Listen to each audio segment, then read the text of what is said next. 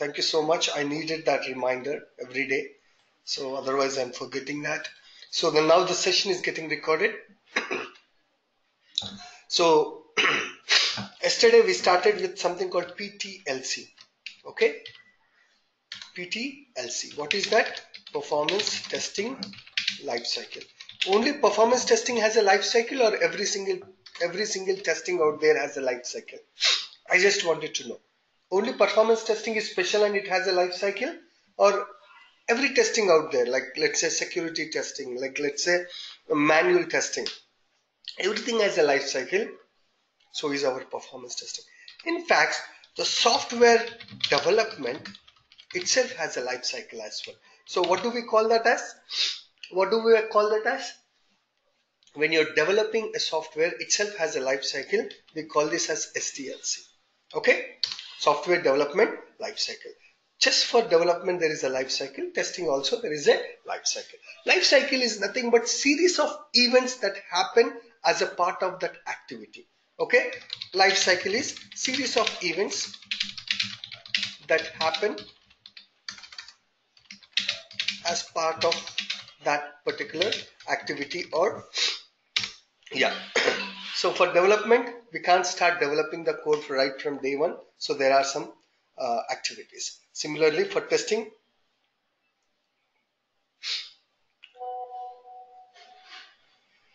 okay, there are some messages which are coming in the group. Can you guys please post a link to that guy?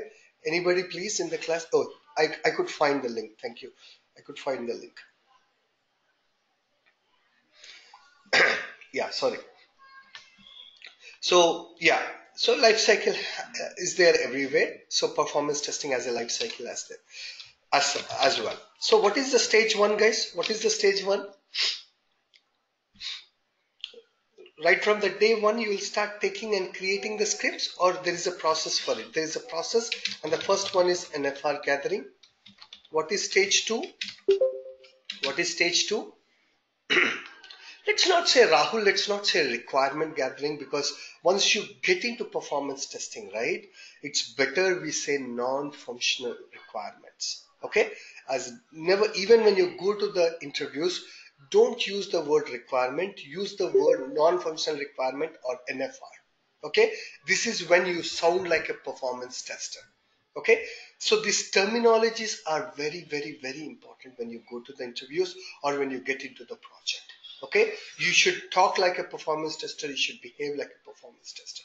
Okay, so to talk like a performance tester, all the terms that we are using in the class, you have to get that into the mind.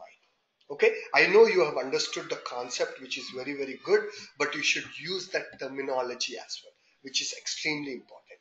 Okay, so as I've told you, okay, so the next one is, this takes usually 15 days. I said usually because it's not a rule of thumb or any standard, but that's what it is.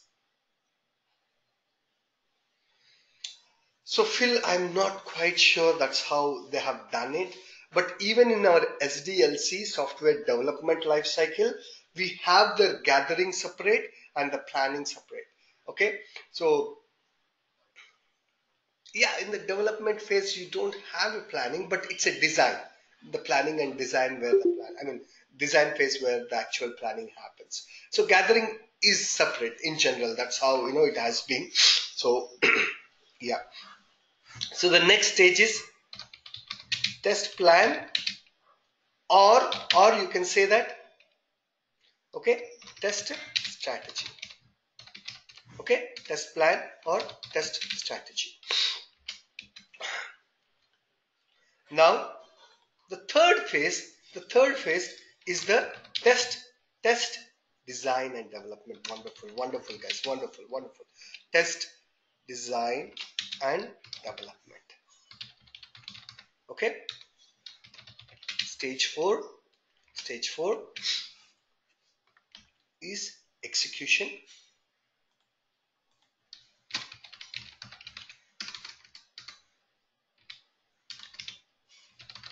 Okay, and stage 5 is typically analysis, results and analysis.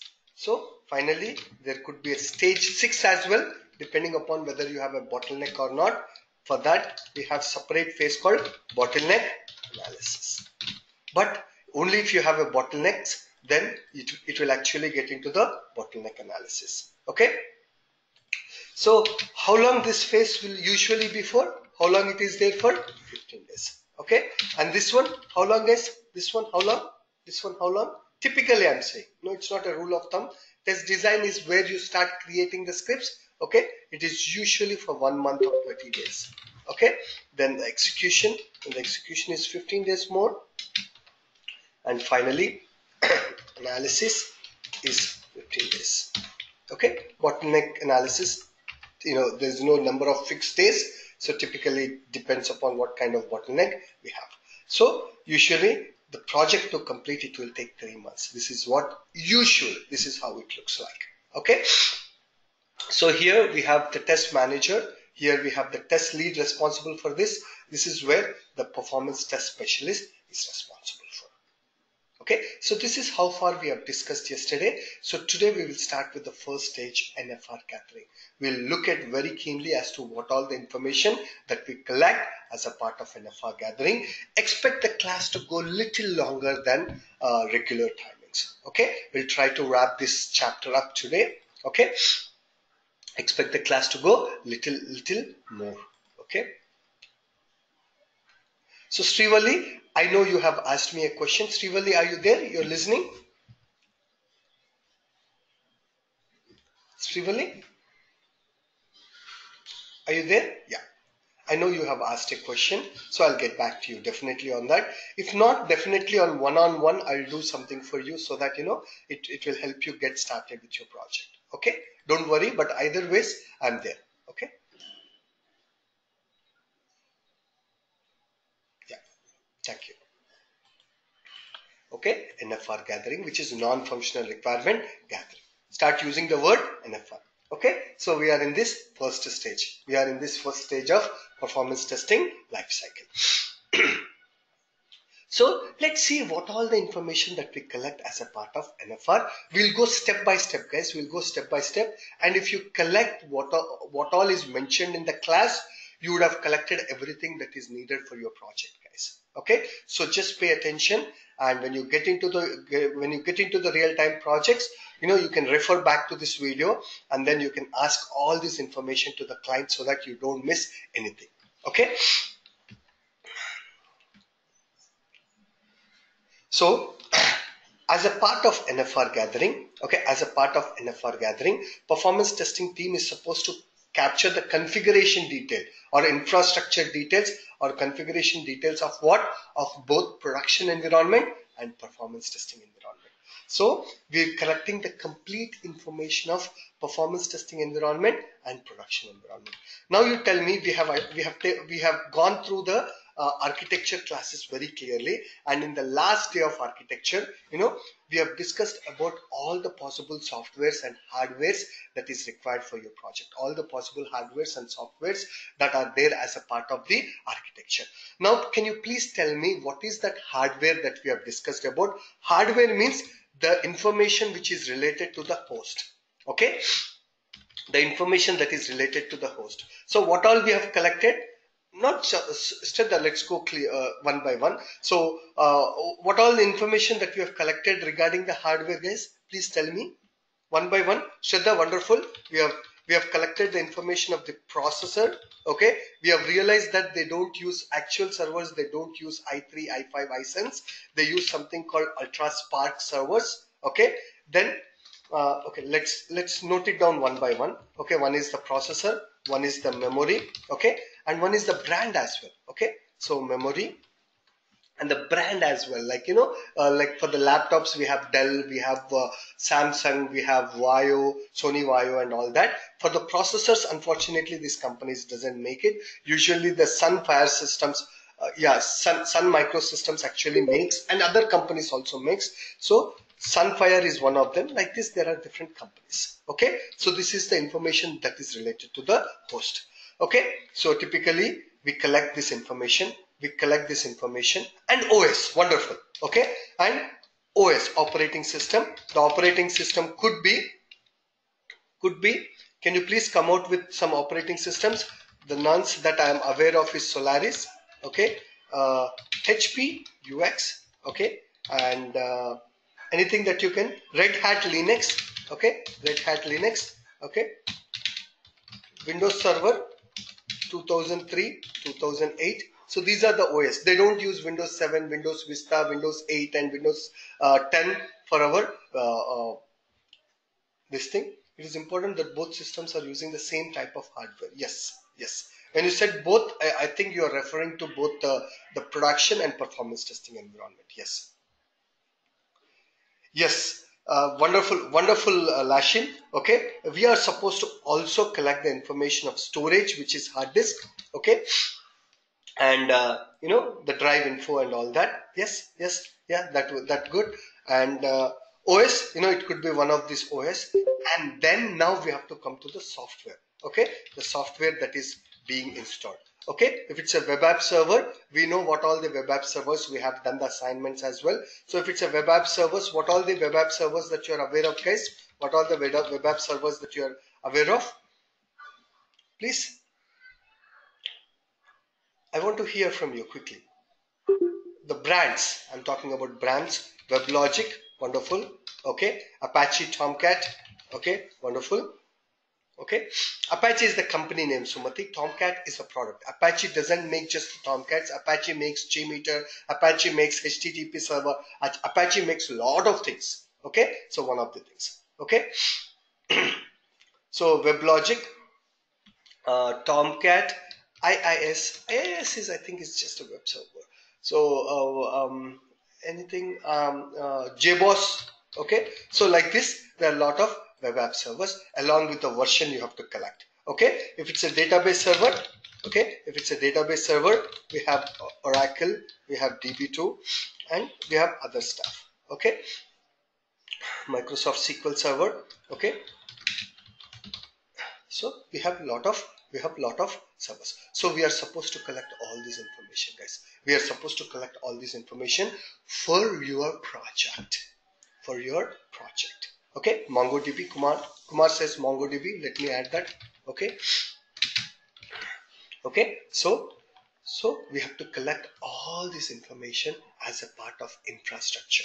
Okay, as a part of infrastructure details, which is a part of NFR gathering. What is the first thing that we collect? We collect the host information, which processor, which memories, and which brand, which hard disk, and all that. Then we collect what is the operating system of the host machine. It could be one of them. Okay, then we collect the web app server information. You have web server, app server separately, then collect both the information. You have web app server, then collect the information along with the version. Okay, and then the database server. Okay, along with the versions. So do we collect only this? Do we collect all this information only for the performance testing environment, or for both of them? When I said both, one is prod environment or production environment. Okay, so do we collect only for the performance testing environment, or for both of them? Or for both of them? Can you tell me why we are collecting for both of them? Anybody? Can you tell me why we are collecting both this information? Yes, if there is a load balancer, we have to collect that information of the load balancer as well.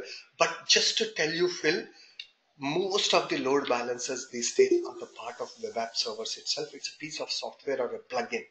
Okay, but I heard it could be a plugin or it could be hardware. So that is the reason why you might, even though the architecture says you have a load balancer, but when you go to the infra details, you might not find it because that could be a plugin. Just that you know. Okay. Wonderful, Kumar. So wonderful. So to compare both of them. So when we have understood the definition of performance testing, we have understood that the performance testing needs to be done on production like environment. So when you collect the details for both of them, this is when we know if our performance testing environment it is just like production or not. Is just like production or not, or is it 50% of production, or is it 75% of production? You will be able to compare both of them. Okay, so for that it is advisable to collect both the details. As per rule, we are supposed to collect both the details for both the environments. Okay, but there are certain cases wherein, they are not so cooperative. Okay, collecting just the performance testing environment, it will take such a pain in the neck. It will take a lot of time. Okay, so such a pain in the neck. So yeah, so collecting more information will become more challenging. So I'm telling you the practical problems, okay, which I have faced. Okay, so I sometimes give up, honestly speaking. It's like follow up, follow up, follow up. Then they ask you, oh, we have given all the information for your performance testing. Why do you need for prod? Okay, oh, then they keep delaying and all that. So if it is a possibility, yes, you have to collect both of them. But honestly, sometimes it is not possible. So you cannot blame anybody, or you should not get pissed off. This is the one thing that you need to know, guys. Okay, in software testing industry, never get pissed off with anybody. This is a corporate life, and you have to have friends with everybody. Okay, so you just push, and at some point of time, if it's really really significant and important, then you keep pushing it. Otherwise, you just let it go. Okay, so you need to know how much you can push it. Okay, so this is just my personal advice, but anyways, that's what I felt. Different people have different characters. I mean, different personalities, and different people deal with the circumstances differently. So it's up to you how you wanted to deal with it. Okay, so why we wanted to collect for both of them, so that you'll be able to compare. But more significantly, we need to collect for this. Okay, so Krishna Prasad has as a question. Okay, wonderful question, Krishna. Load balancer is just an algorithm, I mean just a software or something else? uh, that's what I have repeated, Krishna. Honestly speaking, I'm not from the infrastructure. I'm a performance tester. So when I deal with people, this is when I get to learn. Okay, so whatever the information that I'm about to tell you, this is something which I've heard from people, but I haven't read anywhere. So please confirm it. So what I heard is load balancer could be just a plugin. It says as good as just a plugin, which is a piece of software, or sometimes it could be a hardware as well. Okay, it could be a combination of hardware and software. Okay, so from what I know, for my project it was a plugin.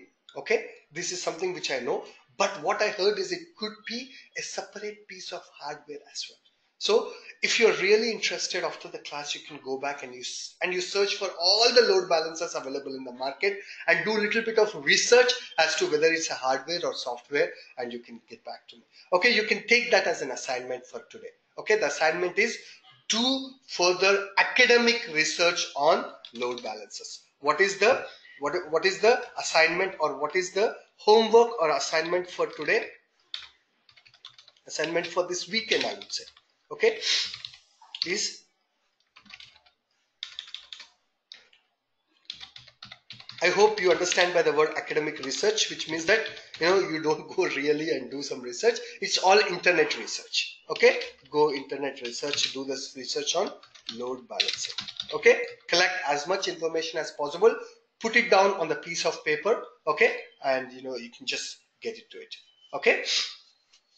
Yeah, that's the algorithm, Phil. Once you have the load balancer, you have the algorithm on that. It could be a round robin, or it could be IP, or it could be anything. But these days they are not using IP. I think we have discussed this point in the last week as well. Load balancers earlier, they used to break the identify the same system based on the IPs. But these days I don't think it is breaking on the IPs. The algorithms. But yes, the types of usage like round robin or IP and all that. Yes. Okay, so do some academic research on load balancer. Try to get as much information as possible, and put it in a document and send it to me. And don't copy paste from the internet, please. Please don't copy paste. Try to do as much research as possible and put all the information in your mind, and then you can type it and send it to me. Just don't read something you like the sentence, copy and paste it over here. Please don't do that. Okay, it will hardly take a couple of hours if you see. Okay, so that's the assignment for this weekend. So last time around I just got 2 submissions. Okay, only 2 out of 25. Okay, so that is less than 10%. Okay, so I wanted that percentage to improve this time around. Okay, so everything that you do in the class, right, it will help you grow as a software IT guy. Definitely, this is something I'm telling you, not just as a performance tester. Okay, this is something which I can tell you confidently. Okay, so these servers are not just for performance testers. You know, when you get into the IT industry, this is the bare minimum that you're supposed to know. Okay, this is how I would put it. Okay, and also so the assignments, I am sorry if I'm giving these assignments halfway through the class. Okay, so since it's a weekend, I will send you the videos of last batch. I'll send you the videos of the last batch, not last class, last batch. It goes from day 1 to day 31. Okay, it goes from day 1 to day 31. Okay, so watch the videos from uh, day 7. Okay, from from the minute from the minute 42 minutes. Okay, so start watching, and once you're comfortable, create the first script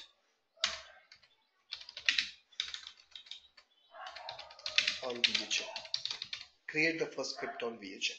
Okay, so watch probably day 7 from 42nd minute, and maybe day 8 as well. Okay, so so I would want you to create a first simple basic script on VHN. So Kumar, if we are creating, then what you will teach. Okay, so I want you to be ahead of the class. I will certainly go back and teach. Okay, but I want you to be ahead of the class. So these are the 2 assignments I'm expecting from everybody, guys. Please do it. Okay, now coming back. Okay, so this is the information that we collect. So Kumar, can you show us like, what is this for your project? I've already shown you, put it in the diagram, and I've shown the architecture for you, but again, certainly I'll show it to you how it is given to me, all these infrastructure details. Okay,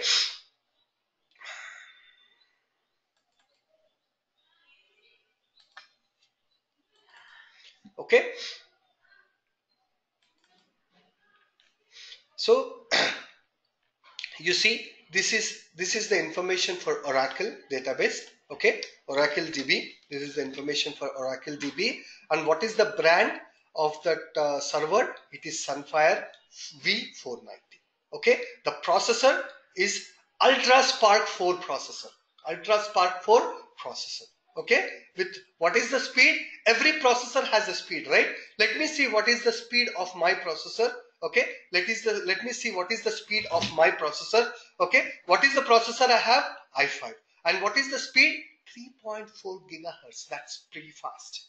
Okay, that's pretty fast. So here also, okay, so you have 1.35 gigahertz. And how many cores? 4 cores. 4 cores, which means that you have 4 CPUs of 1.35 gigahertz. Okay, earlier each core is separate, so each CPU is separate, but later on they started realizing, people started combining these cores means what? One CPU. They started combining together so that it will create a combined speed. So if I remember correctly, the first CPU for a general public, that I mean with the cores together, was a dual core. So this is the first experiment which was successful. So they have 2 cores, they have attached to each other, and then there was a dual core. There was a dual core, 2 cores. Then you have i3, okay, i5, okay, and then you have i7. Okay, so I don't know how many cores they have. i3 doesn't mean that it has 3 cores. No, certainly not. i5, for me, I have 4 cores. I have an i5 processor. Okay, I have the i5 processor. Okay, so if you go back and look for i5, it has 4 cores. Okay, it has 4 cores. How do I know? Go to task manager and performance. It's somewhere you can break it down. I'm just wondering where you can break it down. Anybody knows, like, how to break down and look for each core? There is one place. Maybe Perfmon will give me.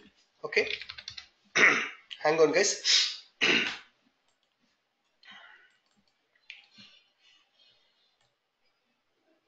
Uh-oh.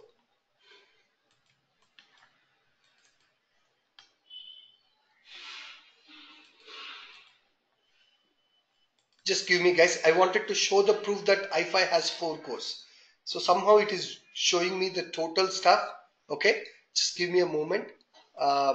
just don't worry what I'm doing on the perfmon. Okay, at some point of time I will certainly explain what perfmon means. Okay.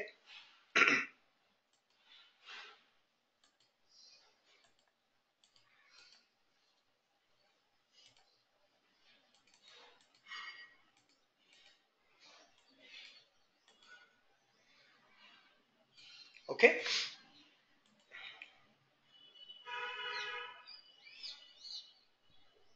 Somewhere it has to say 4 cores. I'll get back to you on that. I'll get back to you on that. There will be a place wherein we can see clearly like all the 4 being monitored. Okay. So I5 means it has 4 cores. Okay. I5 means it has 4 cores. Okay. So you can check online number of cores for i5 processor. Okay, i3 processor have 2 cores. As I've told you, i3 doesn't mean that it has 3 cores. It has 2 cores. i5 has 4 cores. You see, i5 has 4 cores, and i7 model has 4 as well.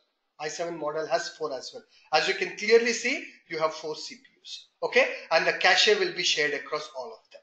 So they have designed, instead of, they started realizing that, to improve the speeds, the number of processors needs to increase. So instead of putting these 2 processors separately, while manufacturing itself, they're putting it together, and they made some changes like, the cache memory is shared across both of them, and certain things are shared across both of them.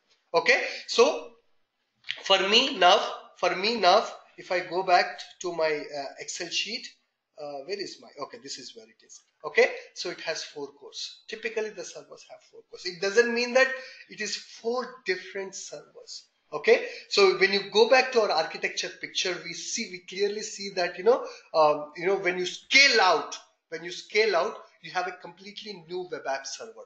Here 4 into blah blah blah doesn't mean that you have 4 database servers. It's only one Oracle database servers, but it has 4 cores inside that. Please keep that in mind. Okay, some people get confused if they say 4 multiplied by blah blah blah. Oh, it has 4 processors, which means that 4 database servers. No, 4 processors doesn't mean that 4 database servers and you have a load balancer. Here 4 means it just have 4 cores, which is a part of one single server. Okay, like my system is i5, which has 4 cores. It doesn't mean that it's 4 different systems or 4 different machines. It's only one machine having 4 processors working together so that it can create that speed. Okay, and what is the memory for my database? As you can see, it is a 32 GB memory. Okay, and somebody has asked me, the hard disk, does it include the information of the hard disk as well? Yes, it includes the information of the hard disk as well. So this is the relevant information. It should be good enough. And what is the hard disk that I have? 146 GB. And hard disk, if you know internally or not, how the hard disk works is it rotates. Okay, so whenever you start the systems, if it was an old system, it will make some funny noises. Okay, which means that the hard disk, what does it mean is the hard disk is rotating inside. Okay, if you're good with the machines, you like opening up the systems and all that, you can open and see the hard disk actually rotates, and that's how it can read the information from the hard disk. And you can see the RPM, rotations per minute. How fast it is rotating? 10,000 rotations per minute, which means that 10,000 rotations per second. Anyways, this is not such a significant information, but just that I want you to know that what is happening, okay, inside. And there are other information like, okay, the OS on this is the important information. The OS on this is Solaris 9. And what is the Java? Java ES is pre-installed. In Java, there is EE, ES and all that. Okay, different versions of Java, different technologies of technologies or environments of Java is there. Okay, like we have normal Java, we have Java EE and Java ES. So it comes with Java ES pre-installed. So it doesn't mean you need not have to install. So all this information. So this is the hardware information. If you see clearly, this is the host information for which? For the Oracle database. Okay. And network information is also given. Our Kumar was mentioning about it. So does it include, or he was mentioning that the network information is also provided. Yes, the network information is provided clearly. Okay. And what kind of software it has? It has Oracle 10G. Okay. no use as part of PT, but understand that your application is developed in that. Okay. So you see, this is an Oracle database. Okay, so this is how much, if you can understand, they will give you the complete infra details. They don't create this document. And okay, one more thing, if you are wondering that the infrastructure team has separately created this document and given it to you, no, as a part of their process, they would have all these documents. You have just requested for it, and they have thrown this information at you. Okay, so you take the information that is required for your performance testing, which I have told you. Okay, all this information that I've told you should be good enough. Should be good enough for you. Okay, and this information over here, what is the software? This information should be good enough. And now for the web app server, it is WebLogic. Okay, WebLogic server. Okay, and again, hardware information is provided. It's pretty much similar to what we have earlier, but except that it has a 16 GB memory. Here it is 32 GB memory. Whenever I say memory, it is the RAM. So it's a 16 GB memory, and hard disk is same. The processor speed is same. The number of cores is same, and it is using the same processor. So, and it has the same OS as well. Same OS. And here they are using WebLogic 8.1 Premier version. Okay. This is what is required. So this is the sample environment details that I have received for my infrastructure. I mean, for my project from my infrastructure team. Again, so I went to the client and I said, I need the infrastructure details. They said, oh, why do you need all that? Then I've explained and I said, okay, fine. No, I don't even care why you need. Go to this guy who is a part of infrastructure team, coordinate with him. Probably he will help you out. Then I had to coordinate with him, and finally he has given this document to me. And if you notice, this is the document actually for my performance testing environment. Okay, this is not for my production. Okay, so this is my performance testing environment.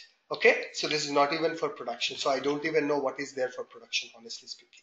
Okay, so that is the first thing that you collect as a part of. That is the first thing that you collect as a part of performance testing. Okay, sorry, NFR gathering is a part of NFR gathering. So ideally you have to collect for both production and performance. What I've shown you was for my performance testing environment. I couldn't get hold of the production.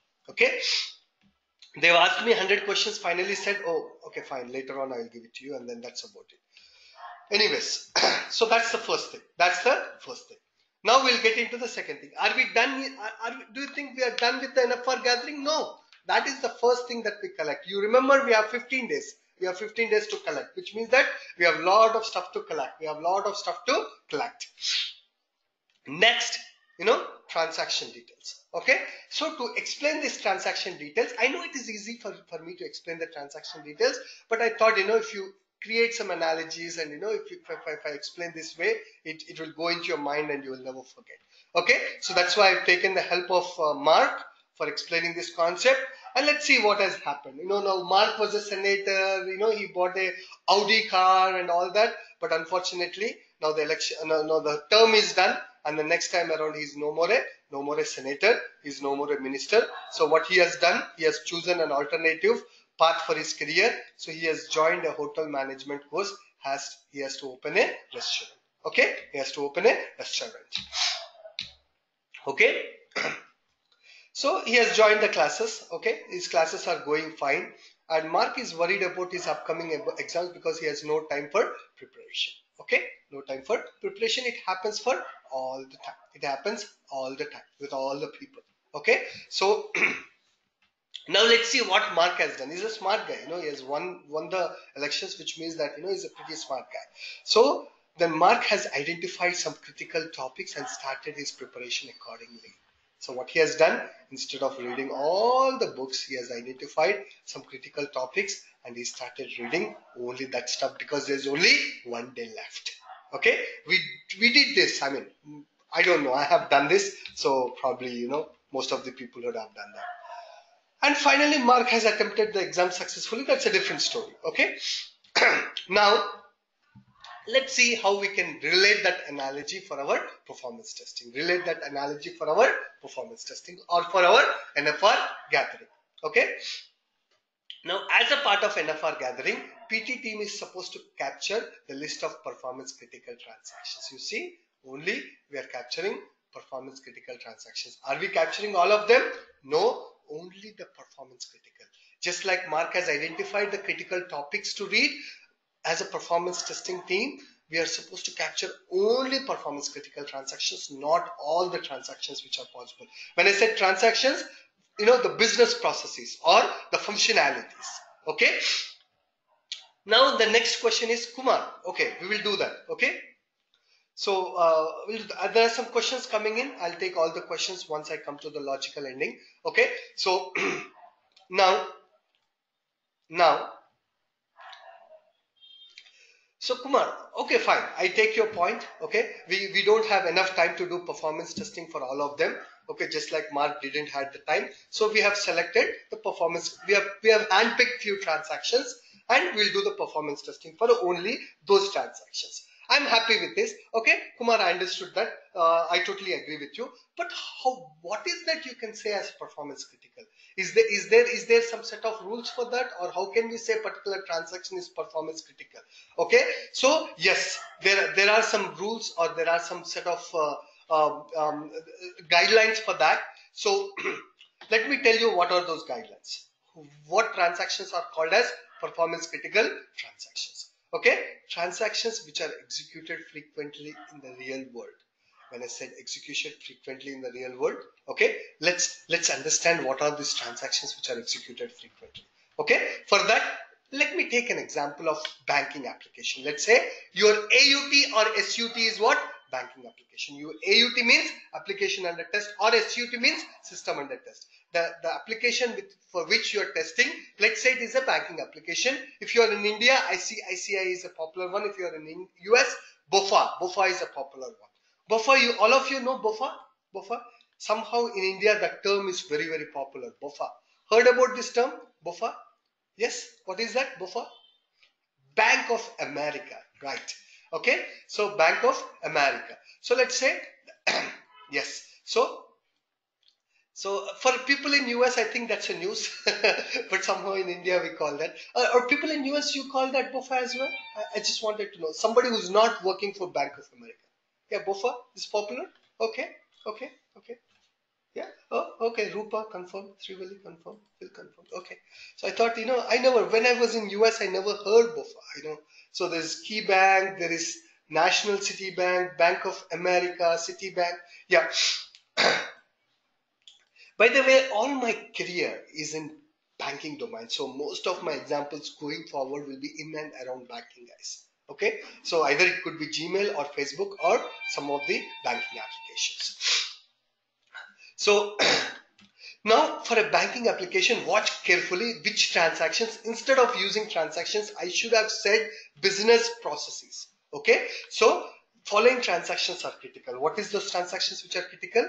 Account summary details, because that is frequently used by a lot of customers, because once they log in, the first thing that they check is the account summary to see how much balance they have. And checking transaction history, this is done by a lot of people as well, so it is frequently used. Balance transfer, again this functionality is used by a lot of people, so again this is executed frequently, so it is performance critical. Login, obviously login, logout are obviously performance critical transactions. So these are all performance critical, and there are more, and there are a lot of more, but just to give you a ballpark idea as to what is frequently used, I gave you. So Kumar, it's fine. You have given me what is frequently used, but can you give me something which are not frequently used so that I'm absolutely clear in my mind? Yes, I'll give you that. Like change password. How many people have changed your banking password last time around? Okay, or when was the last time you have changed the password? Okay, when was the last time you have changed the password? Most of you would say no. We never. At least I have never changed. But some of you would have said it could be 1 year or 2 years back or whatever it is. You don't even remember. So it is the functionality is available to change the password, but it's not frequently used. Change the username. Okay, change the username. Or change the theme if there is a possibility. I don't even know that there is something like that, but somebody told me, yeah, you can change the theme for banking applications as well. Ordering the checkbooks. This is not frequently used, but it will be used to a certain extent. But it's not frequently as balancing, transferring the balance, or checking the transaction history or summary details and all that. Okay, or opening a new account. Okay, people will not have more than one account. Even though they open an account, it will be one more. That's it. So these are the functionalities which are very, or open NFD. If you're in India, you call it as FD. If you're in US, you call it as certificate of deposit, COD or something like that. In India, it's called fixed deposits. Okay, so opening a fixed deposit or certificate of deposit. So these are very, very rarely used functionalities online. So these are not performance critical. So we do performance testing for this. We don't do performance testing for this kind of transactions. Why? Because we cannot do performance testing for all of them. We have a limited time. Creating the scripts is little challenging. So we cannot keep creating for all of them. So that is the reason why we handpick and we select some transactions, and we do performance testing only for those handpicked transactions. Okay, so we'll take a break now. Once I come back from the break, I'll take all the questions. I know some questions are pending. Okay, in my chat window, I'll take all the questions. I'll keep you on mute and stop recording, guys. I'll keep you on mute and stop recording. First, there you go. So this is the performance critical transactions, guys. So I gave you an example as well as to how these performance critical transactions are. Okay, let me complete the whole chapter for these transaction details before I start taking the questions. Now, are these the frequently used ones or the only performance critical transactions? No, the others are called performance critical transactions. What are those? Transactions which are critical for the business. Okay, so if you go back, the performance critical transactions are of three. Okay, you can categorize them as three. Ones which are executed frequently, ones which are executed frequently, ones which are critical for business, ones which are critical for business, and the ones which are suspected to have high resource intensive. Okay, suspected to have the high resource intensive usage, or in other words, it is using lot of resources of your hardware. Okay, the transactions which are suspected, this sentence needs to be modified. Yes, the transactions which are suspected to have to use high resource intensive or high resource intensive usage. Okay, to have high resource intensive usage. Okay, so critical for business, we have seen the frequently used ones which are regularly used, with which maximum load is created on the server. Now the second one is the ones which are critical for business.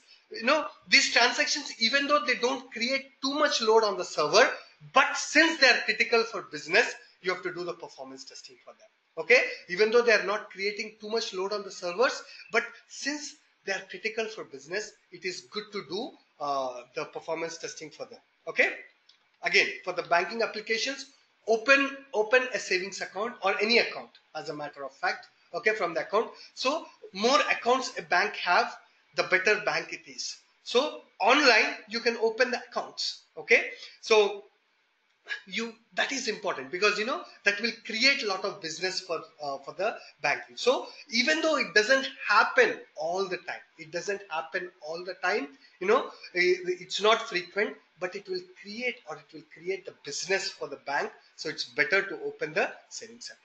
Okay, open NFD or open the certificate of deposit. So hang on, guys. So just give me a moment. So here, open a new account. I need to take that away. Okay, sorry about that. Okay, so and transactions that are suspected to have high resource intensive usage. Okay, so I'll make sure, you know, I'll correct so that, you know, there won't be any issues for the next batch. Okay. So yes, so when you open a fixed deposit, if it's in India, it's a fixed deposit. If it's elsewhere, it's a CD is what we call it. Again, that will create a lot of business. Okay, so these are the ones which are critical for the business, but they are not frequently used. But you do the performance testing for that. Okay, make sure your customer is having a best of the experiences when they are creating, or when they are creating a business for you, or when they are giving you more money to you. So that's what we make sure. Okay, keep them happy while they are you know, creating a business for you or increasing your business. And so this is the second category which is critical for the business. Now the third category is the transactions that are suspected to have high resource intensive. okay, or high resource intensive transactions, okay, is something that you need to do. For example, for the banking application, you want a bank statement for the last 5 years. Okay, so typically for I had an account with Bank of America, and you could pull out the transaction history or the statement for the last 5 years. Legally, as a US banking, you know, the customer is entitled to look at his transactions for the last 5 years. So that's what most of the banking applications provides. So if you're trying to pull out all the transactions from the last 5 years, lot of data needs to be pulled out from the database. So it's high resource intensive. It's high resource intensive. You see, from the last 5 years, let's say there are 1,000 transactions that you have done, and all the data needs to be pulled from the database. So it will create certain load on the, or it will have a lot of processor. It will use a lot of processor and probably the RAM as well.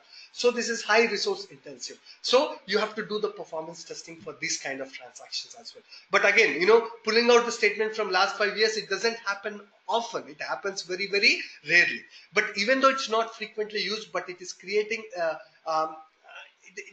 certain load, you know, some abrupt load. It is creating, you know, certain high intensive load on the server. So it's better you include that as part of your performance testing as well, so that, you know, because of this we have to see how the performance of other transactions will affect as well. Not only this, but how it will affect the other transactions is what you will be more interested by including this to your performance testing. So what are the three categories? One is the ones which are frequently used, okay, the ones which are critical for business. Okay, if it's an Amazon application, the critical for business is payment.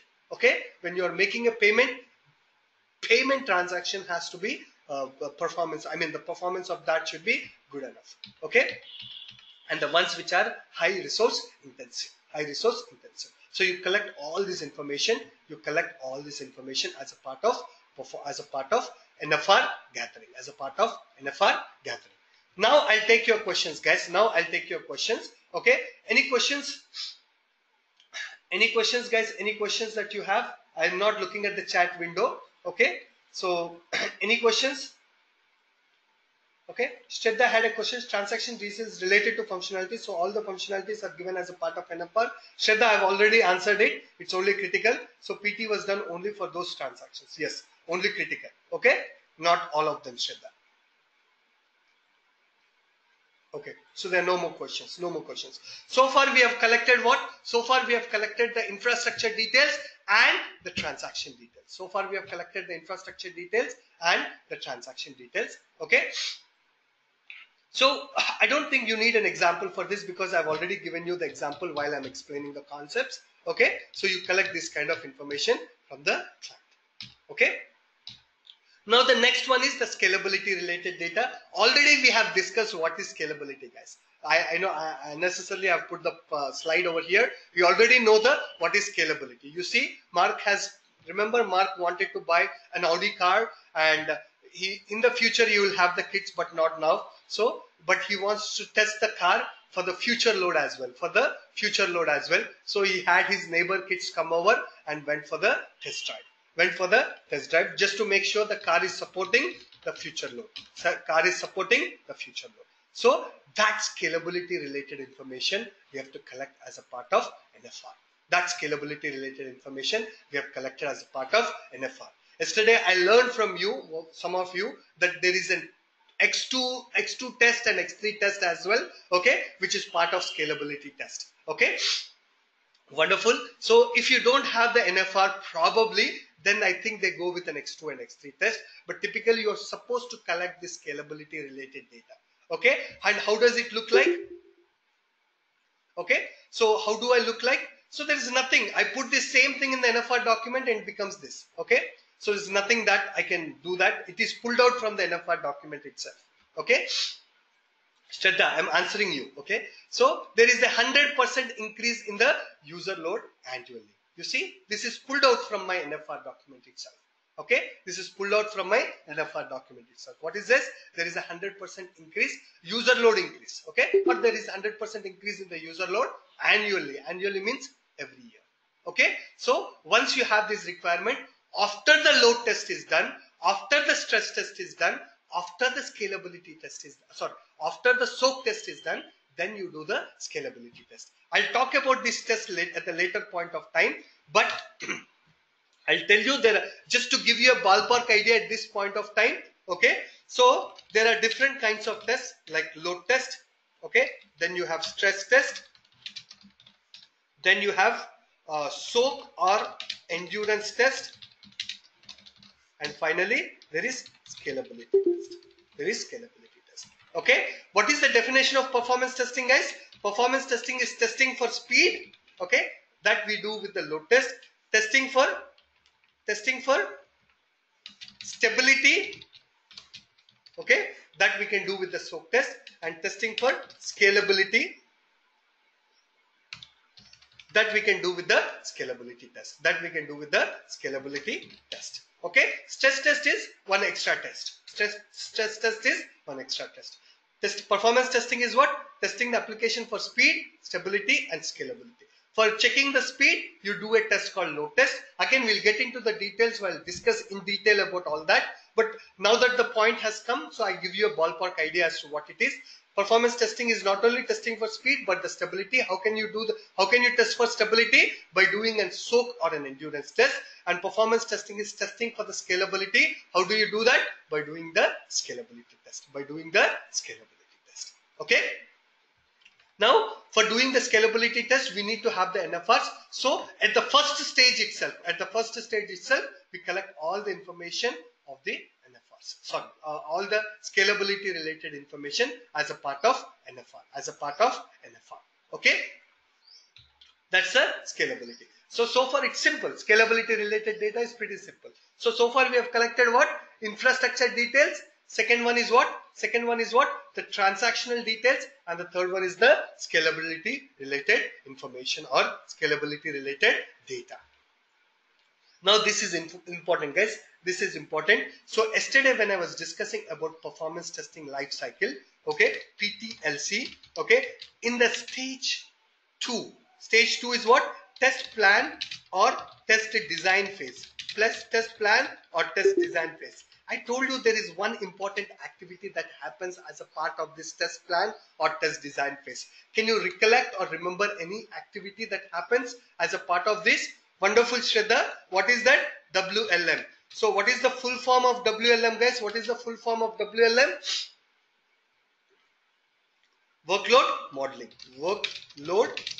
Wonderful. Okay. So for doing the workload modeling, there is some information that is required. There is some information, or there is certain data, certain information that you have to collect, and that you will collect as a part of NFR.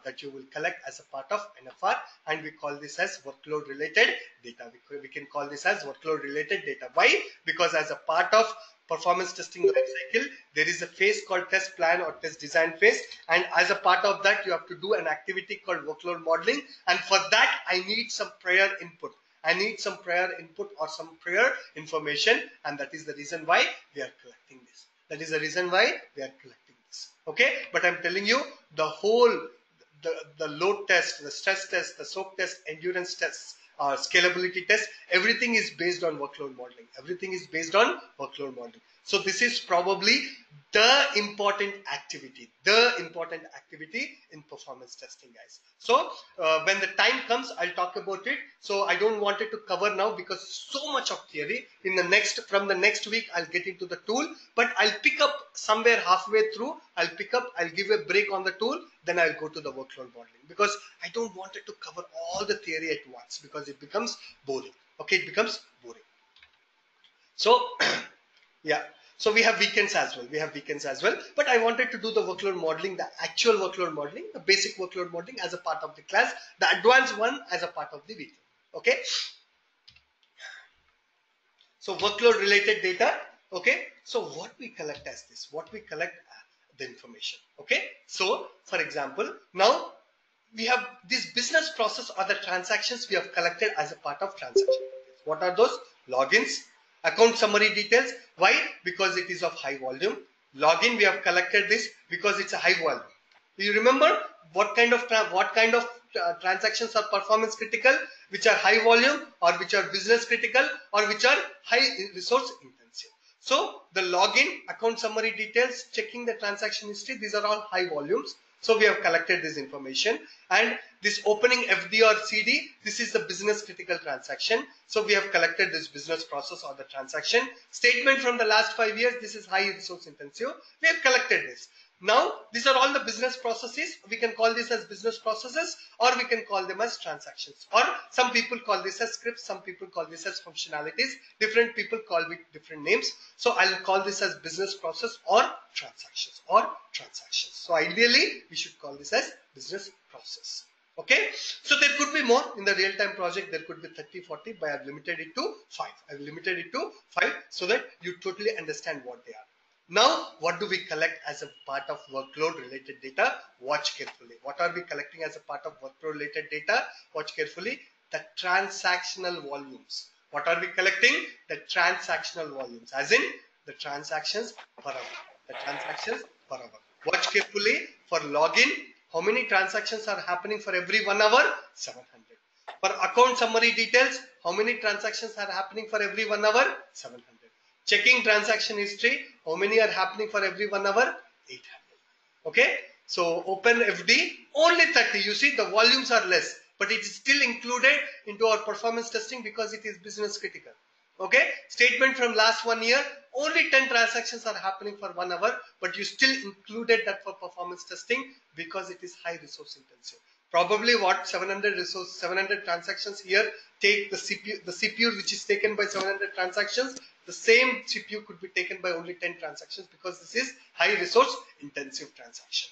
So we collect this. Information.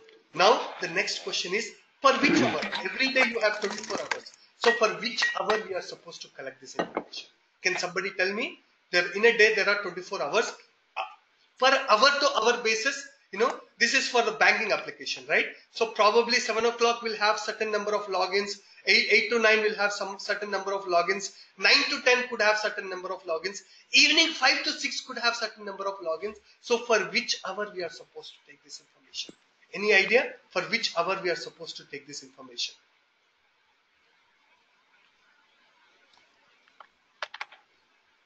Any guesses, Shraddha?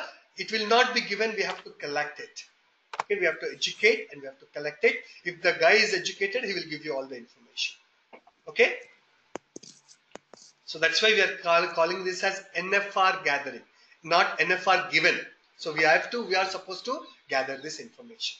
Okay, so yes, for all the functionalities we are supposed to gather which are performance critical. Now I have a simple question, guys. Give it a guess. For which hour are we supposed to get this information?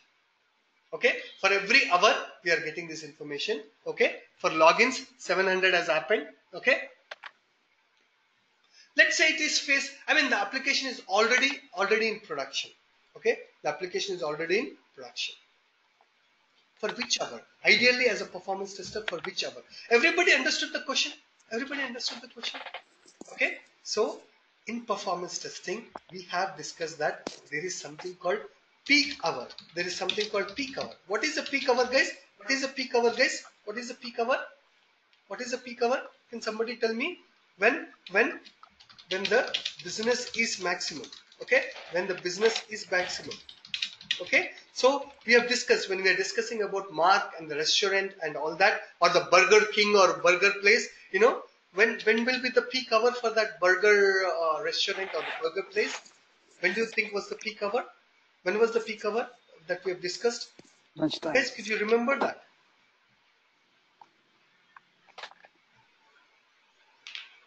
So probably it could be in the afternoons, and it could be from 12 to 1, because that's when most of the people will be having their lunch. Okay, so for every business there is a peak hour. For our application under test, which is the Bank of America application, okay, which is an online banking application, there is a peak hour for that as well. Peak hour is when there are maximum number of transactions on the application. We have discussed this, guys, right? All of you. I'm not getting any responses from you. Okay, we have discussed this. There is something called peak hour for any application. Peak hour is when there is maximum, the application is experiencing the maximum load. So we are supposed to collect the information for that peak hour. We are supposed to collect the information for the peak hour. We are supposed to collect the information for the peak hour. So guys, are you all saturated? Are we done for the day? I'm just asking you. If you want me to stop it, I'll certainly stop it. And we can continue from the next week. I just want to hear from all of you guys. Are you okay? Should we continue or should we stop? Can we continue? I want to hear from all of you guys. Yeah. Okay. Thank you. Because I want, whatever I'm telling you, I want you to get it. I want you to get it. Okay? So please respond guys. If you have anything, just whatever you think, whatever you can guess, you just put it in the chat window. Okay? Always remember, performance testing is done for the peak hour. Why? Because if the application works fast in the peak hour when there is a maximum load, application certainly works fast in any other hour. Application certainly works fast in any other hour. So that is the reason why whenever we do performance testing, we do it for the peak hour, and for this workload related data is what we are doing the performance testing for. We are collecting this information so that we do the performance testing for that. Okay, so we collect this for the peak hour. We collect this for the peak hour. We collect this for the peak hour. Okay, we collect this information for the peak hour, and we do the performance testing for the peak hour. We do the performance testing for the peak hour. So whatever the numbers that you collect here, that is what the performance testing you are doing it for. For these numbers, you are doing the performance testing. For these numbers, you are doing the performance testing. Again, the client, how can you get this information? By interviewing the clients. Interviewing means talking to the clients and finding out the people who is responsible for that, and then requesting them to give this information. Okay, requesting them to give this information. Otherwise, sometimes they will give you the web server logs. You're supposed to use the web server logs to get this information all by yourself. Okay, so if they have given you the web server logs, okay, so for analyzing these logs, you can use some tools like Splunk. Okay, you can use some tools like Splunk to analyze further, to get this information by yourself. Okay, so if they give the web server logs, so you can use some tools like Splunk to analyze further, so that it will give you the breakdown that for login, so and so information, for account summary details, so and so, for transaction history, so and so, for open FreeD, so and so. How do you get this? By using some tools like Splunk. It will break it down, and it will give the information to you. It will give the information for you. Okay, to you. So now, how will you get, when you go to the Splunk, watch carefully how you will get this information. Watch carefully how you will get this information. Okay, watch carefully how you will get this information. Okay, there are some suggestions or some information or some stuff I'm getting. I'll look into that. I'll look into that shortly, guys. Just hold on. Okay.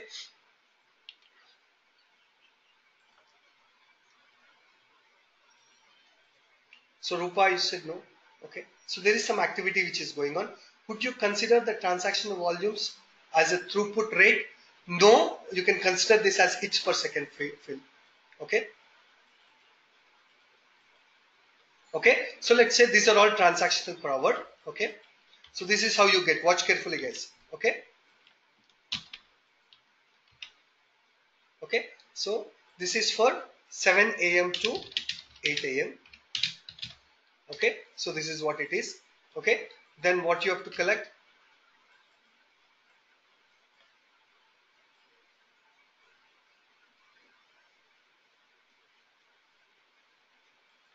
Okay, now you have 8 a.m. to 9 a.m. Okay, then you will have certain information. Okay, let me decrease this by 70% just for my discussion purposes. Okay. Okay, I'm applying some formulas wise, don't worry about the formulas.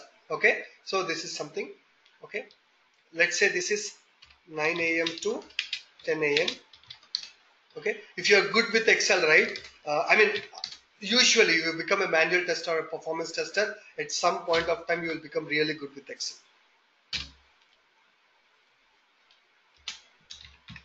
So all I'm doing is decreasing it by 10% just for my discussion purposes. Okay, so give you an idea as to what it is. You cannot have partial. Okay, so like this, you have 10 a.m. to 11, 11 to 12, and all that. 10 a.m. to 11 a.m. and 11 a.m. to 12 a.m., 12 a.m. to 1, 1 to 2, 2 to, for all the 24 hours, you get the information for all of these. Okay, but now I'm limiting it to only 4. Okay, I'm limiting it to only 3 hours, honestly speaking. But you will have this 10 a.m. to 11, 11 to 12, 12 to 1, sorry, okay, 12 to 1, 1 to 2, and all that you will have. Like this you will continue to have for the whole 24 hours. Now you have to see which hour is having the maximum transactions, which hour is having the maximum transactions. Out of these 3, if you watch carefully, okay, if you watch carefully, let's add all of these transactions. Let's add all of these transactions. Let's add all of these transactions, guys. Okay, so you can add all of that. So whatever I'm doing on the Excel, you can ignore. If you add all of that, it is 2540. Okay, you're adding all of that. You're adding all of that. Okay, and let's see how much it is. It is 2286. You're adding all of that, all the transactions. You're adding all the transactions. Okay.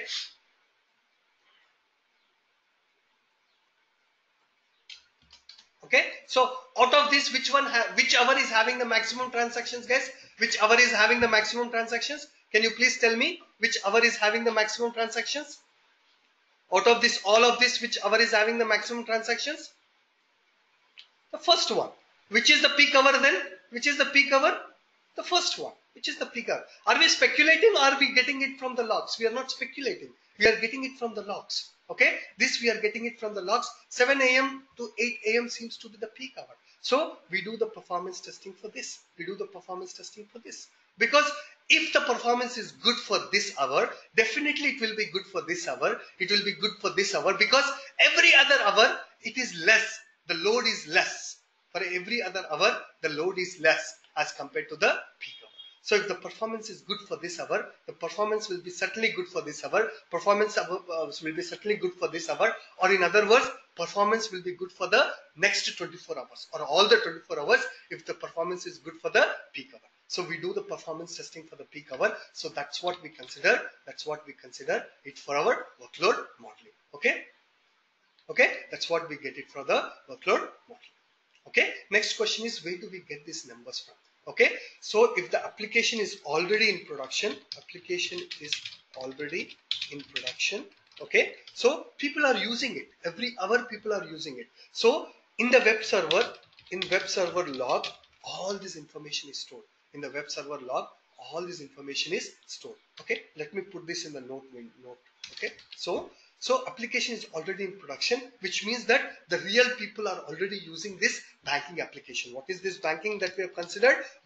Bank of America. Okay, Bank of America application. This is in production. Even now it is in production. You use it, I use it, everybody is using it. So whenever you use something, right, all that information is stored in the web server log. So once you pull out this log, this can be given to you. You don't have access to the web servers. So somebody who is responsible person will pull out the log and will be able to mail this log to you. It will be typically a .txt file. Okay. Then you import this file into a software called Splunk. Okay. So you import this file into a software called Splunk. Okay, and then you'll be able to get this information, or you can configure the Splunk. Okay, if there, okay, in other words, let's forget that nobody is using that. So you can configure that Splunk. You can configure that Splunk to look at the web server logs, and then automatically the logs will be pulled into the Splunk. You'll be able to get all this information or see all this information in the Splunk itself. So then you have to manually watch the logs carefully, put it together, and then put it in an Excel sheet. You can do that. Okay. So then you see how many logs are happening from 8 to 9. You know, using your skills of Excel, you should be able to get it. Okay. But usually a business analyst will be giving this information to you. Usually the business analyst will be giving this information to you. Okay. So so this is how it is, but I wanted to understand what it is like. You know, how do we collect this? So this is what we can collect. So Kumar, if it's a brand new, we have already discussed this. This is little bit of, you know, I'll tell you what I have done. Okay, it's a brand new. Okay, so it's a brand new. Never it was in production. But first, let me before coming to the brand new, let me complete this. Kumar, I'll certainly take that question. Okay. So this is how it will be. Then figure out what is the peak hour. Get these numbers over here, and whatever we are getting this number into, that's what we are doing the performance testing for. So we are doing the performance testing for what? For the hour 7 to 8 a.m. 7 to 8 a.m. is the peak hour. For this, we do the performance testing. The idea is if the application works fine, in this hour, it will work for any other hour. So we get these numbers over here and we do the performance testing. Again, performance testing is done for 1 hour, and we make sure when we run the performance testing for that 1 hour, 700 logins are happening, 1000 account summaries are happening, 800 transaction histories are happening, 30 open FDs are happening, 10 statements 5 years are happening. So we are creating the same load in our performance testing as well. Now we'll calculate the response times for login, account summary, check transaction history, open FD, and statements. While this load is being created,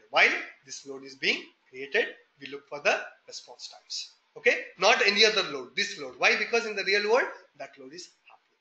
Okay, in the real world that load is happening. Okay, so for us, what my lead has asked me to do is, or when I was there, okay, so what my client, I wouldn't say lead, my client has asked that, oh, right now it is 10%. So Kumar, why don't you add 10% more and do the performance testing to be on the safe side? Okay, because when the application goes live, probably it might increase by 10%. So add 10% more to these numbers.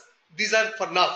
But when we are done with the performance testing, when application goes live, it will be 1 more month. So probably it might increase by 10 more percent. To be on the safe side, increase these numbers by 10 more percent and do the performance testing. Certain people ask for that, certain people don't ask for that. But for me, that was asked for. That was what asked for me. So I went ahead and added 10% more to these numbers, and then I've done the performance testing for that. Okay, but that's just offhand information, not that important. It doesn't happen in all the projects, but that's what is happened in mine. Okay. So this is how we collect the workload. What is the significance of collecting this? Because when you've done the test for 1 hour, load test, which test you will do?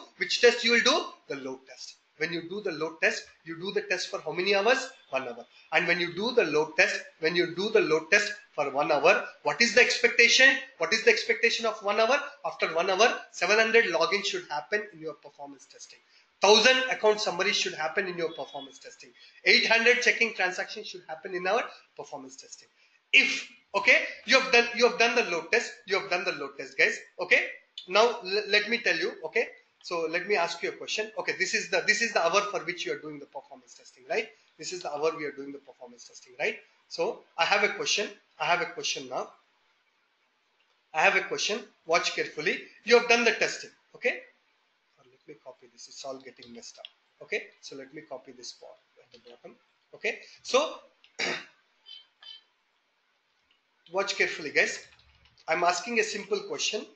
Okay, now this is what you have selected as a workload related data. Okay, 7 to 8 being the peak hour. Now you have done the load test, or you have executed the load test. Load test should be done for what? 1 hour, because you have collected the information for 1 hour. So load test needs to be done for 1 hour as well. So you have done the load test. After the load test, you have realized that logins are 710. Okay. Account summary details, 800 transactions you have accomplished. Checking transaction history, 2000 you have accomplished. Open FD, only 2 transactions you have accomplished. Statement history, you have accomplished 80. Okay. So have you performed your load test right?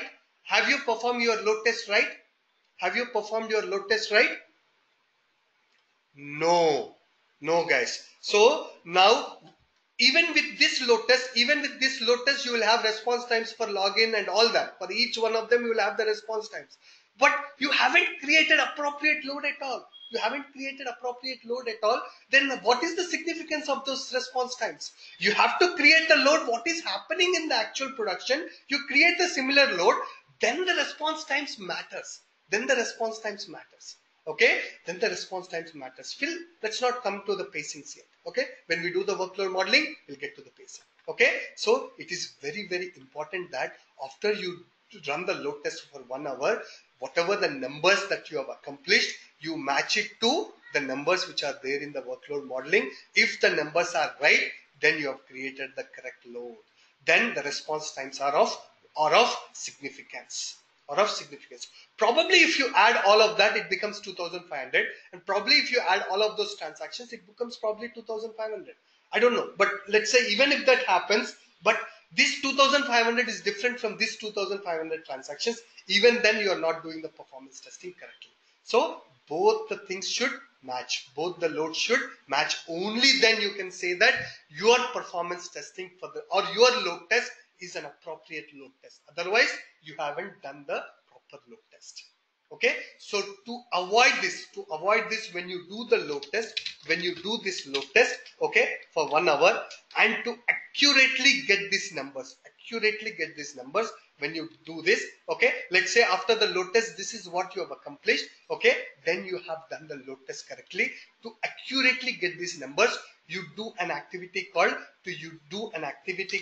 workload modeling. If this activity called workload modeling is done appropriately, if this activity called workload modeling, I missed out the term load modeling. If you have done this workload modeling accurately, then what is the load test that you have created, the numbers that you see will be matching the actual numbers accurately, or match the numbers. Okay, so if you have done the workload modeling correctly, or in other words, there is a term called pacing. Okay, as a part of workload modeling, you get something called pacing. Okay, when you do this activity called workload modeling, what is the output? You get something called pacing. In other words, if you have done the workload modeling correctly, or in other words, if you have calculated the pacing correctly, then what the load that you are creating in the load test will be exactly accurate to the load that is actually there in the real world. How can you accomplish this? When you do the workload modeling accurately, or when you have calculated the pacing accurately, then what is there over here is what you accomplish over here. Okay, you will not get some random numbers like this. Okay, are we clear, guys? Are we clear as to why we are collecting this information now? Are we clear why we are collecting this information now? Everybody, I want to hear from everybody. And that is the reason why I'm telling you workload modeling is a very, very important activity, because if you haven't done the workload modeling correctly, then you will accomplish some numbers like this, which is totally inappropriate load that you create. Then you think that however I'm running the load test for 1 hour, I get this response times, I'll produce it. But are we putting the right load is very, very important. How we can put the right load? By doing this activity called workload modeling accurately. Okay, so far it is clear, guys. Everybody, so far it is clear. I'll send you this sheet as well. Okay, I'll add this to the work to my this thing and this one. Okay, I'll add this to my PPTs as well, and I will send you this sheet as well. Okay, Chandri, we are coming to that. I have 2 days. Completely blocked for workload modeling. As I've told you, basic workload modeling as a part of the class, and advanced workload modeling I'll be doing over the weekends. Okay, don't jump the gun.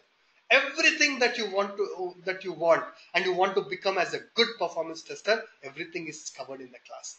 But again, I wanted to set the expectations, guys. Okay, what I can teach you is only 10% to 20%.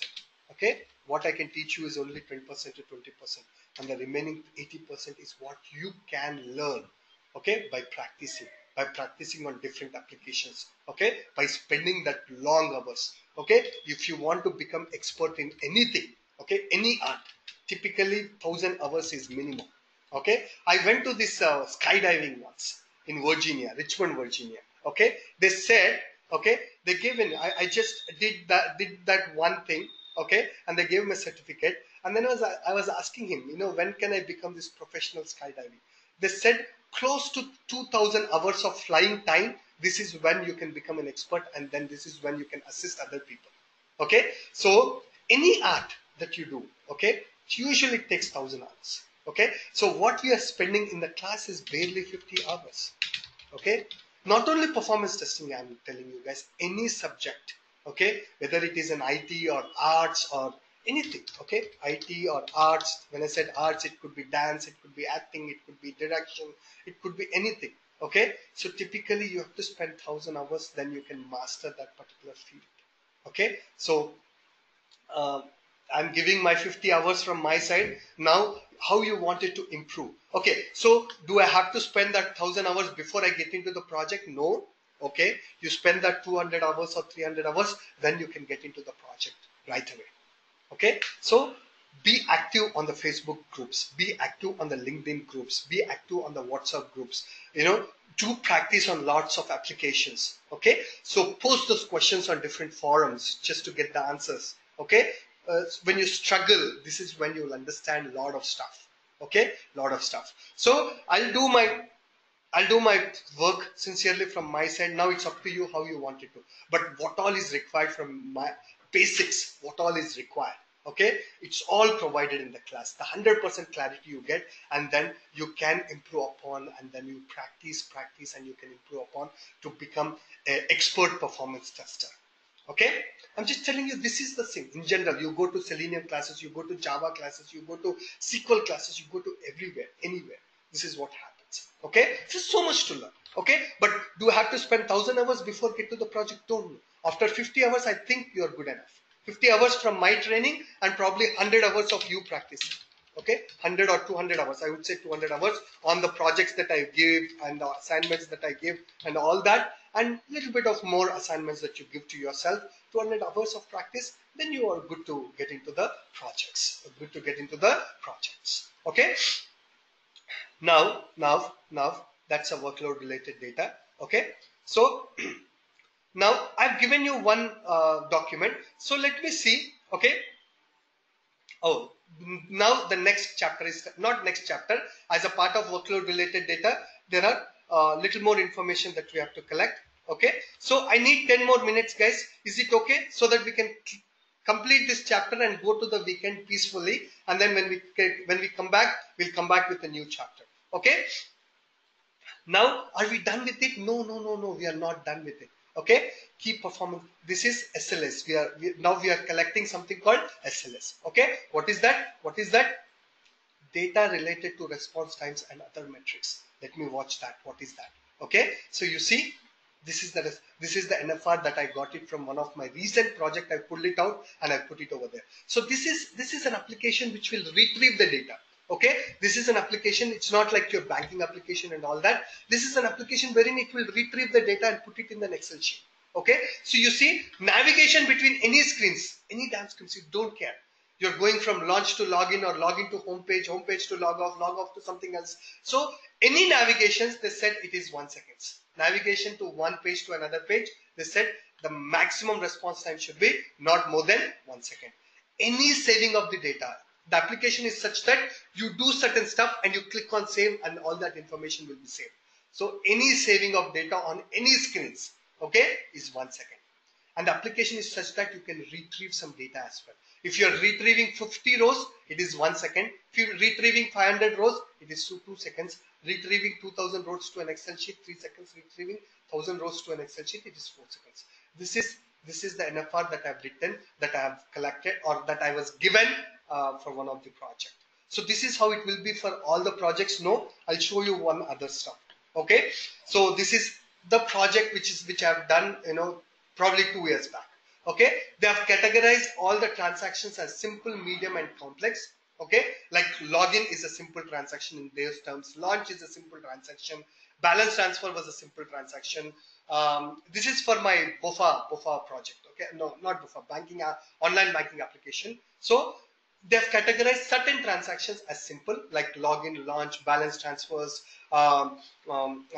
checking the bank, not transaction history. There's a lot of transactions, checking the, ordering the checkbooks, or, certain transactions, they have all categorized as simple. Okay. For that, the response time should not be more than 2 seconds. So complexity level, little medium, they have said 5 seconds, like pulling the transaction history. For them, it was a little complexity level was high. So for them, it was 5 seconds. And really complex transactions, usually the third party transactions, they call it as complex, it was 8 seconds. So this is how it was. As soon as I received this NFR, then I went to the business and I told you, I cannot categorize which are simple, which are medium, which are complex. Please let me know out of all these functionalities like login, log out, balance transfers. Tell me which are simple, which are complex, which are medium. Then they said, okay, we'll do it. Then after 1 week, I followed up again. They said, okay, we'll do it. Then I said, okay, fine. So what I have done is I took all those 50 functionalities or the transactions which are performance critical, and I said out of this 50, out of this 50, These 40 are simple, these 8 are medium, and these 2 are complex. Please sign off. With my knowledge, I randomly put the numbers and I send the document to them. Now the ball is there in their court. Then immediately they came back to me in one day. They said, oh, no, this is not how it should be. So they changed the numbers and they changed the things and they gave the final document to me. Okay, so this is how it is. This is what typically we call it as SLAs. What do we call this as, guys? There is a term for this. What do we call this as? What do we call this as? SLAs. Anybody knows the full form of SLA? Anybody know full form of SLA? Anybody know full form of SLA?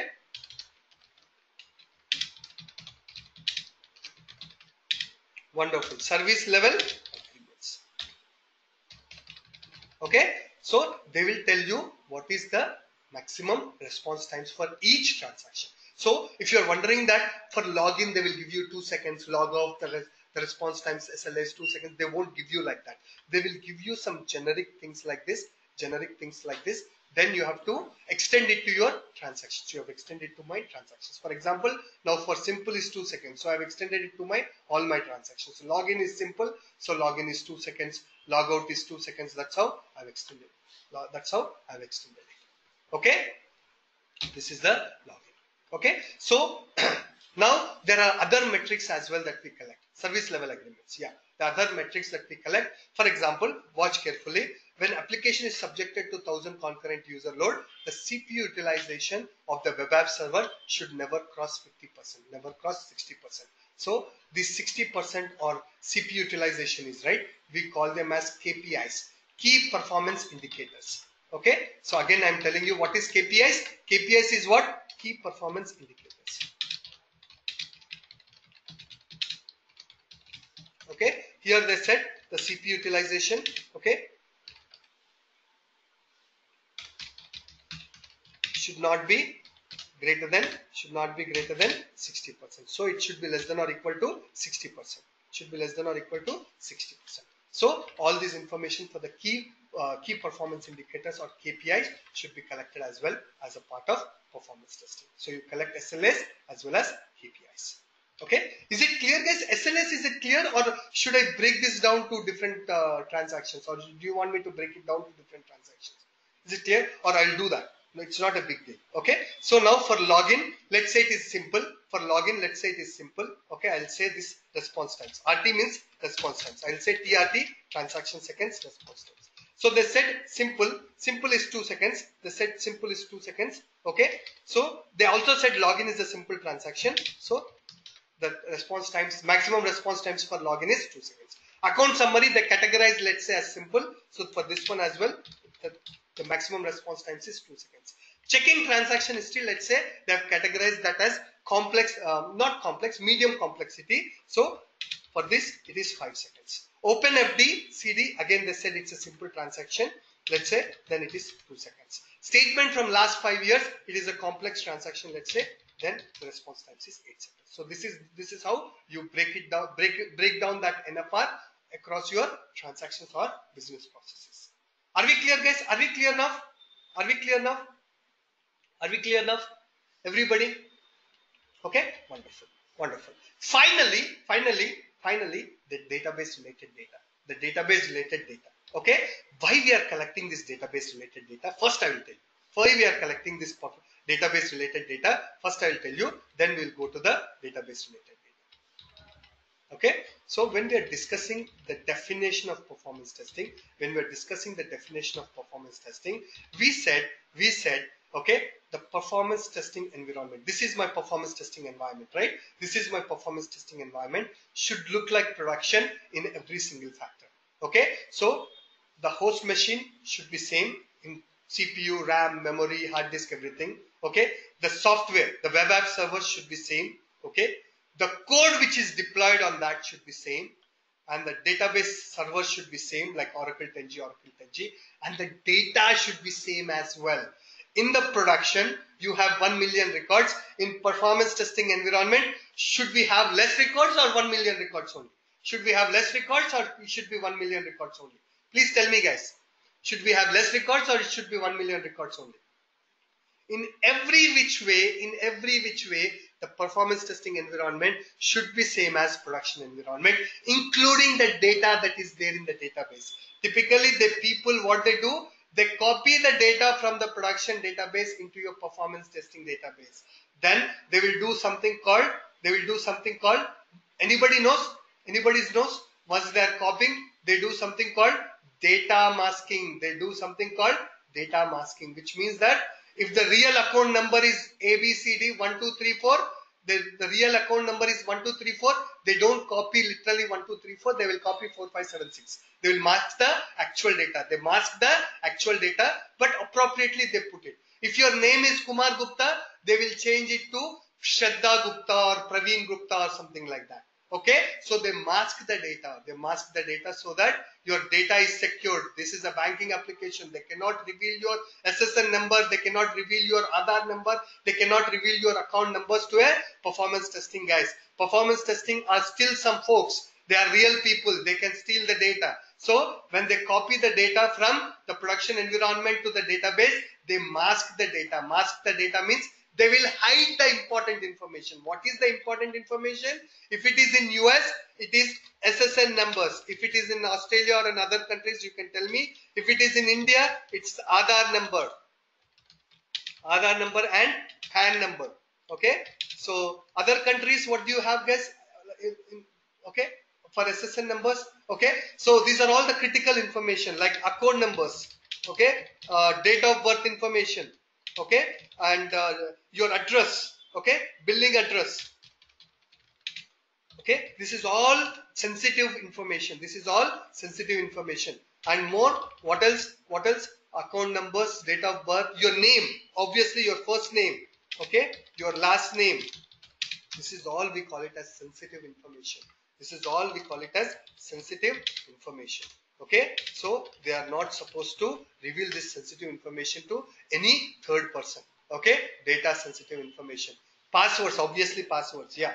So passwords will be, however, encrypted. Even in the database, nobody can see that.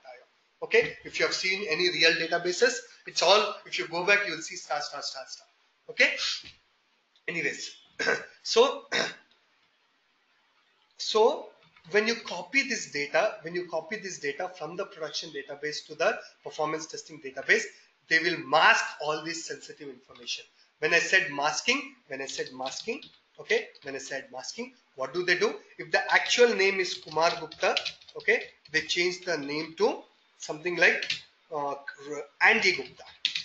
Okay, nobody knows. If the actual account number is so and so, they will change it to so and so. The tool will take care of, whichever the tool which is migrating the data from here to here, the tool will take care of it. Okay, so if the actual date of birth, account number, date of birth, DOB information is 27th August 2006. Okay, they change then the tool, as per the data masking, this will be changed to 28, something like that, random, maybe July 2001. Okay, like this, all the data will be copied, but the critical data will be masked, which means that instead of real data, it will copy the dummy data. So what is the term we use for that? Data masking. So is the performance tester is supposed to copy this data from this database to the production database to performance testing database and also do the data masking? No. You deal with the infrastructure team. You deal with the database guys. To do this activity. Okay. So this is what you clearly mention in your test plan. That. So how will the database guys knows? If you keep that in mind, it's not gonna think. You have to communicate to those guys. How can you communicate? The best way to communicate is through the test plans. You create the test plans. You say that I have studied as a part of NFR gathering. I understood that 1 million records are there in the production environment. I need 1 million records in the performance testing environment so that performance testing is accurately done. So I request all the database guys, it's a responsibility of the database guys or database admins to copy this information. Now you send this test plan to the database lead as well. For what? For review. Sometimes you can ask to sign off as well. If there is a work that you are assigning to a certain team, you ask for a review or a sign off. Now that guy has reviewed and signed off, which means that he is agreeing to take up the task and do it. So this is where the things get dirty as a part of test plan walkthrough. There is an activity once the test plan is done. There is an activity called test plan walkthrough. We have done this yesterday. We have discussed this yesterday. Once the second stage called test planning is done, you have a walkthrough. Walkthrough to whom? All the guys. Walkthrough to your program manager, the database guys, the network guys, every developer, everything, because you may have some work for them. So we want all the leads to be there as a part of the performance test plan walkthrough. Now during the walkthrough, you will clearly tell them that the database guys are supposed to do this for me only then the performance testing. Now the database lead will say, oh, we have already lots of work. We don't give us additional work. Now the program manager will come into picture. He will understand the criticality and then he might assign this work to the other team. You do understand that database team is a different team than performance testing. You cannot assign the work to other teams. So this is when you give the work, you will ask the program manager, to come into picture and then help you assign this work to the appropriate team. Okay. Are there any tools for this data migration or data transfer? Okay, some people call this as data migration, some people call this as data transfer.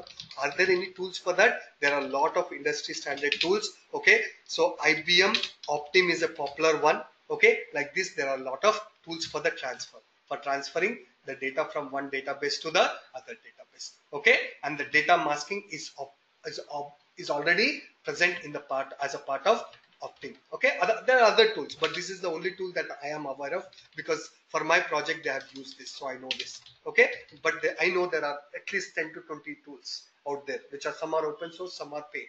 Okay, and data masking is done as a part. The tool takes care of the data masking. The tool takes care of the data masking. Okay. Any doubts, guys? IBM, anything coming from IBM, they don't give it for free. Always remember that. Okay, anything coming from IBM, okay, they don't give it for free. Okay, so they make business. They are into business. They are there to make the business. Okay, as I said, production database should be similar to performance testing database. Okay, this is what I just told you. The production database and 1 million record. The performance testing should have the 1 million record as well. And you, as a part of NFR gathering, you will not collect what all 1 million there. As long as you get this number, it should be good enough. Okay, you need not have to say all the 1 million records you're not going to collect and keep it with you. All you need to know is what is the number. Okay, then so that both of them are similar. Both the databases are similar. Okay, so this is what it is, guys. So this is the information that you collect. Okay, so by the end of the class, now today, what I will send the following documents. Okay, the recorded videos. Okay, running notes and the Excel sheet that I've created. Okay. And you already know the assignments, guys. You already know the assignment. Please don't expect that I'll send the assignment separately. I'm putting the assignments in the running notes itself. Please pull out your assignment from the running notes. Please complete this. Please complete this. Okay. So these are the documents that you can expect from me today. The things which I'm expecting from you is the assignments. Please take the assignments seriously and complete it. Okay. So the second one is what I am keen on. Not that you shouldn't do the first one, second one and first one, both of them is important. Please do. Now I am ready to take your questions, but before taking the questions, today's offline classes starts from today, guys. I have sent you the address in the WhatsApp group. There's a separate WhatsApp group for classroom trainings. Okay. If somebody wants me to add you to that classroom WhatsApp groups, please tell me. Whoever are serious about coming to the classrooms, then please send me the request. I'll add you to that group. Otherwise, there is no point, adding to that WhatsApp group.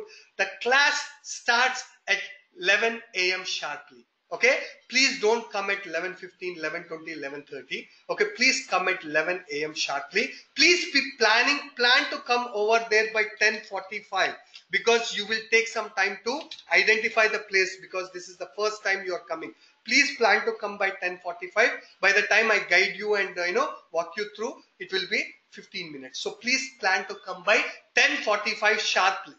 Okay, and any questions, my phone is available. Please call me immediately if you have difficulty finding. Okay, and if possible, when I get there, I'll share the location as well with you so that you can just come over there. Okay, so now I have a tie-up with a company called IT eLearn. Okay, IT eLearn. So the board that you see over there is not Isha Training Solutions. The board you see over there is IT eLearn.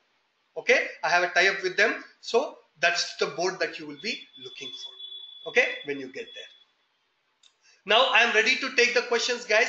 I hope you're enjoying the classes, and people who are already doing performance testing, there is still some stuff for you to learn from this class, I hope. And for somebody who's new, I hope you're enjoying the classes. I hope you're enjoying the classes and see, how the performance testing is being done, or how the performance testing could be done in the real world. Okay. Now I'm open for questions, guys.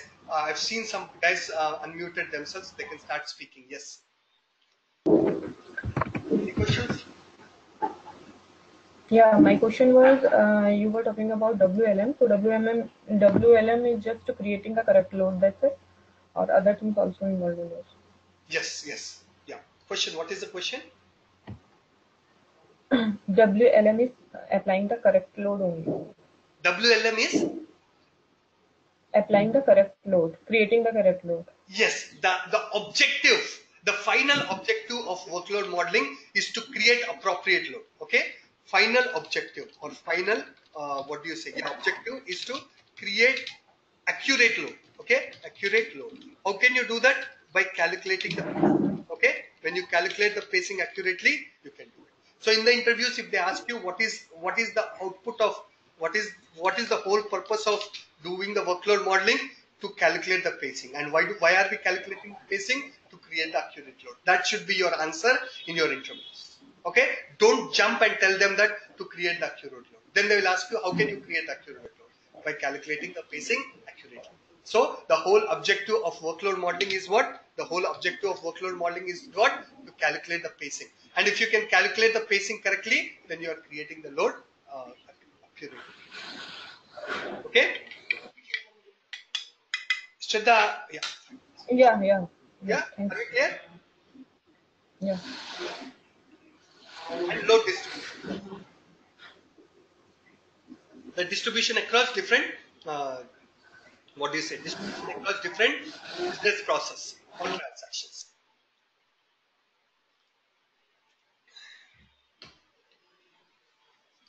So, Majid, I'll certainly send the running notes. That's what, when I said running notes, it's the class notes. Okay? Let me change this to class notes. Okay? When I said running notes, probably, you're getting it, you're doubting it. So, you're getting a little doubt. Somehow I use the word running notes. It's a popular term in India. So, yes, I should start using the word class notes. So everybody understood when I said running notes, guys? I'm just asking you, is just me I use the word running notes, or it's a very common term? I'm trying to understand that. It's a common term, right? Yeah, that's what I was thinking. Yeah, it's a common term. Yeah. Popularly in India, people say running notes. No, running notes is not common for me, Chaudhary. I guess so. So if you are born and brought up in India and then you go to the schools and colleges here, right? This is the term which is very popular. So as the class is going on, the notes that you do is the running notes, not when you're actually jogging. Okay. So, okay, guys, that's about it. I hope you had a wonderful weekend. So 3 days of weekend, do all the assignments. You come back with a lot of energy. And then there is one more thing I'm supposed to send you. All the prior batch videos. Yes, only then you can use this. Only you can do this assignment. Nobody has reminded me that. Okay, I'll do that. So that you can practice it. Okay, guys. So thank you. I'll take off. I see you over the next weekend. Again, I'm telling you, have a wonderful weekend.